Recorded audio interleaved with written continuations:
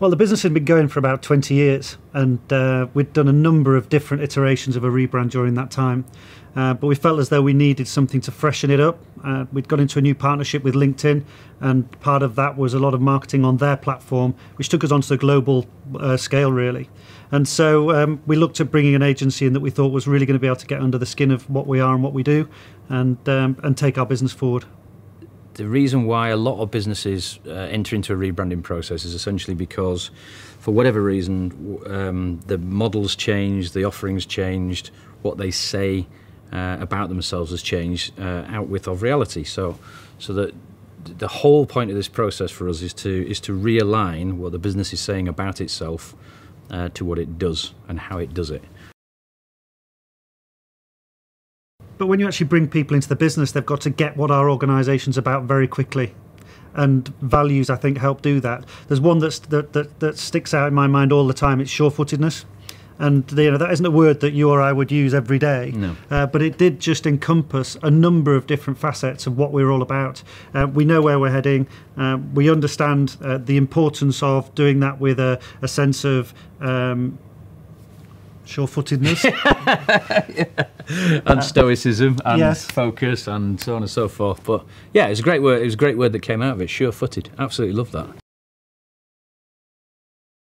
So we knew exactly what the business stood for based on the questions that Martin had asked us, and it helped us then bring that together in terms of values and vision, so that all of our staff within the business who might not have been involved in the initial process could then see what we were all about. So we ended up with a strapline of recruitment done properly. We got to that at the end of the workshop. It didn't come 4 weeks later after a number of people who hadn't been in the workshop analysed all the data and that sort of thing. I'd just like to say that doesn't always happen.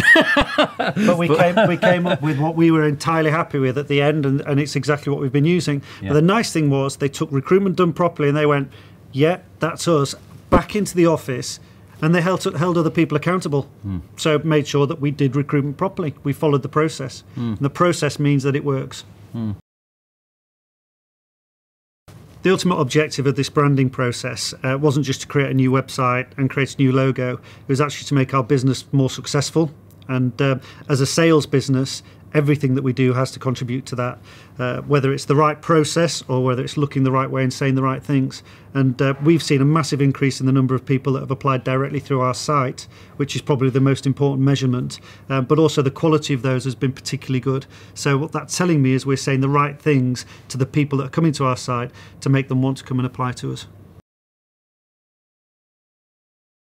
So the feedback from the external perception of the workshop, which is obviously what people see on our website and on our printed material and that sort of thing, has been outstanding, particularly through the website, because that is our biggest channel, I guess, now. We've had such positive feedback that the rebranding process is obviously demonstrating to our market, i.e. marketing, digital and creative people, that we understand their industry.